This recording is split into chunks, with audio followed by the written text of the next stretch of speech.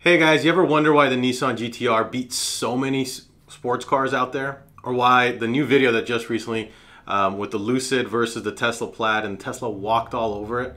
Or why a Bugatti Chiron, which cost millions and millions of dollars, is still not as fast as a Tesla Plaid model? Let's talk about it.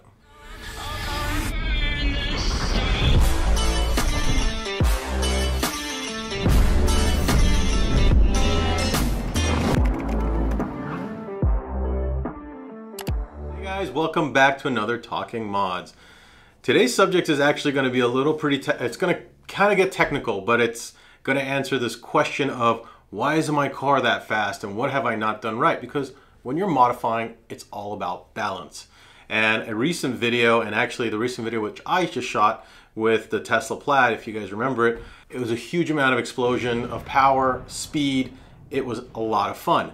And it made me think, well, how far have we come along in this technology? I'm going to go into differentials, specifically what's the difference, why it's so important, and why a lot of us who are building our cars out seem to forget this step. So where does this all come from? I am the owner and CEO of Mod Bargains for all your automotive needs, and especially in this topic, whether it's wheels, tires, you guys want to get differentials, we are happy to help you. We have modification experts who know as much as me or more, and we are happy to help you guys out. But let's get into differentials. Now, a differential is, what is it, right? And why is it not talked about? Why do we only talk about horsepower and all this stuff, but yet certain cars are a lot faster? And we saw this through the progression of time. And I'm gonna go through the time history real quick so that we can jump right through it. And then differentials start off with Ferdinand Porsche. So he started this back in 1932.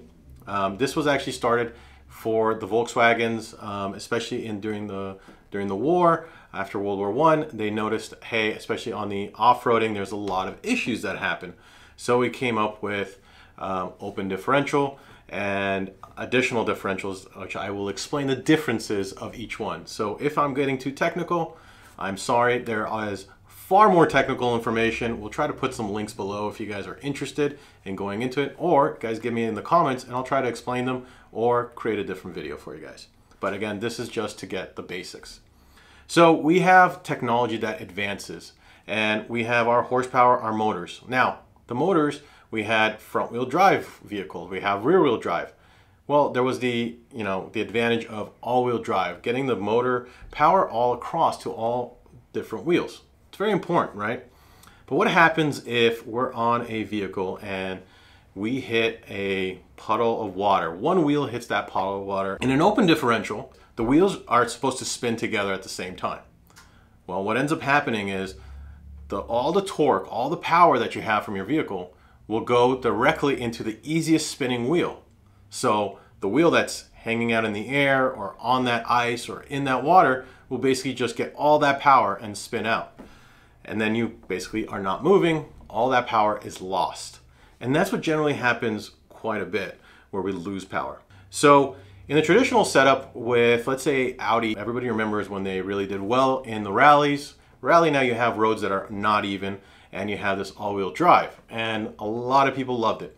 This was a set percentage of power going to front and to the rear. So it was a percentage, I don't remember exactly the percentage. I think it was like an 80-20, 80 to the rear, 20 to the front. But you want to get, when you have that power going to the front, you have the front wheel still being able to pull the car, right? Even if the rear wheel are not getting all that power, let's just say. Then you have advances that we've seen from Porsche. They did limited slip differentials, and I'll explain limited slip front rear. You have the WRXs, right? Great rally cars, all-wheel drive vehicles. Again, they did a set power. Then you had the Evos that were competing with it, and they had this what's called a yaw control, where basically you could set how much power you wanted to go with it. And the most interesting one of them all was when the GT-R V-Spec 2. Godzilla, you've probably seen it in Fast and Furious, one of my personal favorite cars. It had to be the V-Spec 2 because it had basically a power that would move from the rear and the front according to what was needed. The computer would decide based on a bunch of algorithms, basically. Not algorithms, but also what it would feel off the tires. So Nissan was really advanced in that. And then you have the R35, right? So in the 90s, you had the R34 being the Godzilla, being the best of them all. It figured it all out. Could have been an amazing rally car as well, I believe, if they would have, but it didn't make sense financially. Anyway, then you have the vehicle, the R35, the new GTR, I think it's the R35, I don't remember what the chassis code is, but the new GTR that we currently have. What did they do? They transferred not only the power front and back, but from side to side, because that is a whole other issue that you have when you are in a turn. It's not just about going in a straight line, you're also in turning. Let's say you own a vehicle today and you want to modify it and you want to get that power down. A lot of vehicles today, and this is because of the way the manufacturers have gone about it, is they're trying to save money. And by the way they save money is by using computer system. So you have anti-lock brakes, ABS, you have what's called brake traction control. Now brake traction control it's sensors, speed sensors, accelerometers, and it's basically controlling it. If you own a BMW, they call it DSC. So the computers are basically controlling, hey, they feel, hey, we're not getting enough grip, send a little more torque this way, whatever, accelerate harder here, try to push it out if you can, you know, try to push it on this wheel. So they're controlling the wheels using a computer rather than a manual differential. It works. It's not a bad system, it's the traction control, and it works in terms of efficiency because you don't need to build a full differential, which is mechanical, gears and pinions, and it's pretty expensive, and they're trying to save their cost. But you don't get the best power out of it, especially in the older technologies that we've seen. So what ends up happening is you guys, not you guys, but just people in general, and our clients, and this is something I always advise, we build this amazing cars that can produce very efficient type of horsepower numbers, and we're trying to get to a certain point, and what we end up seeing is, okay, we can't get all that power down. We want to get that power down and launching, the way the Tesla is launching, the way the GTR launches, which is extremely fun, and you know, they call it rib crushing acceleration. Or as I said in the Plaid, it was more than rib crushing. I felt my spine, spine crushing, because I could feel my spine against the seat so hard. The main goal is to get our power down. And the power is, whether we're in drifting, whether we are driving off-road, whether we are in a truck. He wants to go off-road! And we are in terrain that needs, you know, whether we're on sand, we're climbing. All of these are factors in which, how do we control to get all the power down and move the car accordingly, rather than just have the wheels freely spin. And off-roading gets a little more complex because we have, you know, sometimes we have two wheels, one on both sides, especially when you're climbing rocks and so forth, and it can get far more complex. So let me explain the differences in the differentials, and I'll go into exactly why Tesla is so fast. Okay guys, so as I explain the differentials, I want you guys to understand that I'm not going into depth. If you guys want to go into depth, we can, but I'm going to explain it in a quick manner so that you have the basic knowledge, because I think most of us just need the basic knowledge in order to pick the right part for our vehicle. So if you're off-roading, what's called center locking, locking the differential, we basically are distributing the power 50-50 at all times. We can do that also with the front, especially if we have all-wheel drive. We have low range, we have what's called 4L. Again, we're distributing power accordingly, sending it into the transfer case, and it's going out accordingly. So we have those different options. But let's go into limited slip in terms of vehicles and cars. So we're using what's called clutch packs to control it. Now, limited slips are basically, there's a one-way, two-way, and three-way. Again, it's about distributing the wheels to get all traction on the wheels. Now, the difference between a one-way is during high load, it's very effective in a straight line. It doesn't do anything for you during deceleration.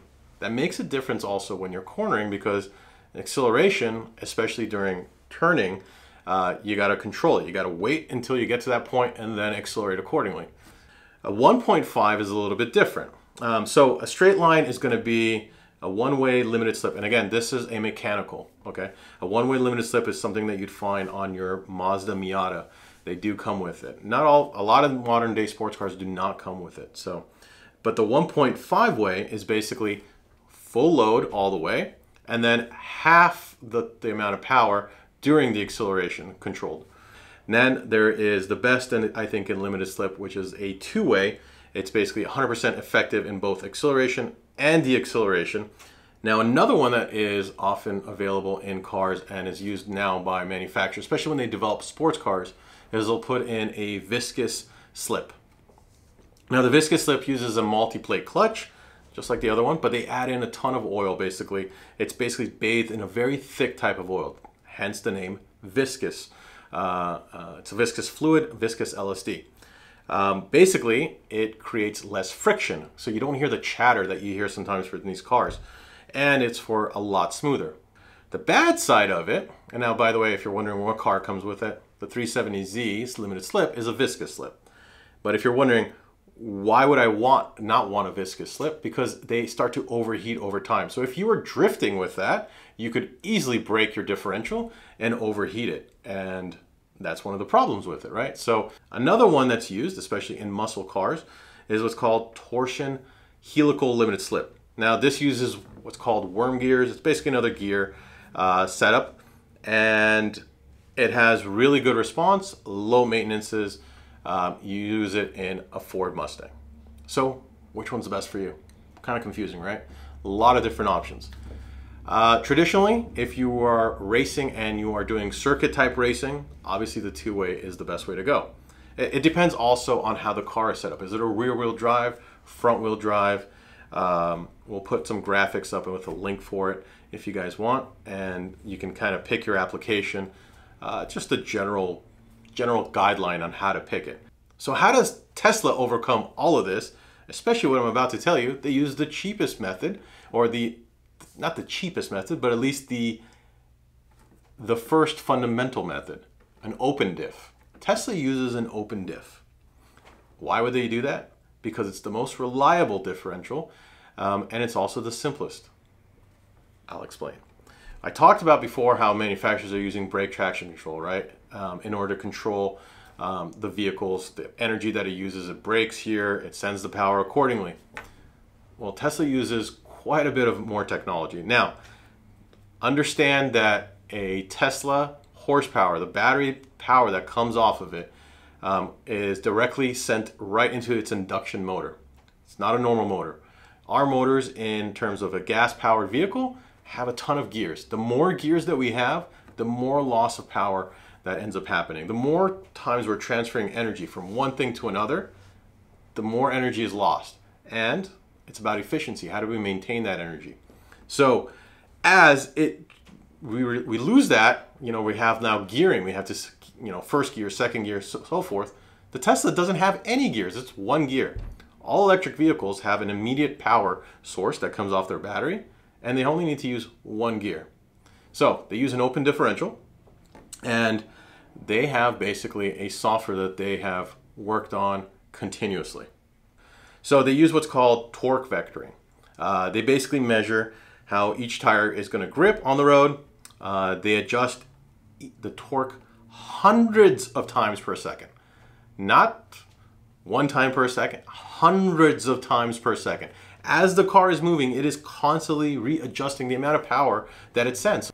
So it can constantly keep on adjusting, and the power will continuously come on. It's not the tires, it's not anything else, but it's that. And that's what makes it consistent. Every single time you go to the drag, the Tesla is walking all over everybody. And that's where the genius of the software is. The genius of the software that they have, I give them kudos, because they have basically put together almost a perfect software system to control the differential across the board without using a manual system. So, does it work? Heck yeah, it works. Will you slip? No, you won't. Even in snow, off-roading. And this means that when this Tesla Cybertruck comes out, it will be probably an amazing off-roader that can handle all types of terrains. Teslas handle really well in the snow. Teslas can handle all types of situations, whether the vehicle, like even on 3 wheels, if you were to put the car on, obviously not 4 wheels, but on 3 wheels, let's say they were all in the air, they could still get the car moving forward and adjusted, which is incredible and kind of unheard of when you really think about it. So again, pretty amazing, awesome tricks that are being used. Now you're wondering, how do they also do it during launches? Well, they also do a special little technique that they don't talk about, but they actually reduce the front squat, especially when you do the traction control. They actually reduce the squat a little bit, and then they do what's called preloading the front axle. Basically, think of it like a slingshot. They already have the torque ready on demand. So when you watch that video that happened where it was just this explosion of power and I'm being launched into my seat, it wasn't this spool up of torque. There was already torque there, and basically like a slingshot, just released it, and boom, the car goes. So Tesla's employing really amazing tricks. It's interesting to see this now in the off-road. So we see Rivian doing amazing performances on the off-road section. I know that a lot of Tesla engineers have gone over there, but this took many, many, many years of developing, fine-tuning the software, getting it to finally, you know, send that information out accordingly. So anyway, guys, I know I didn't go too far in depth, but let me know what you guys think. Was this interesting? And guys, if you haven't subscribed, please do so. It really helps out this channel in growing it. And guys, I will see you on the next Talking Mods.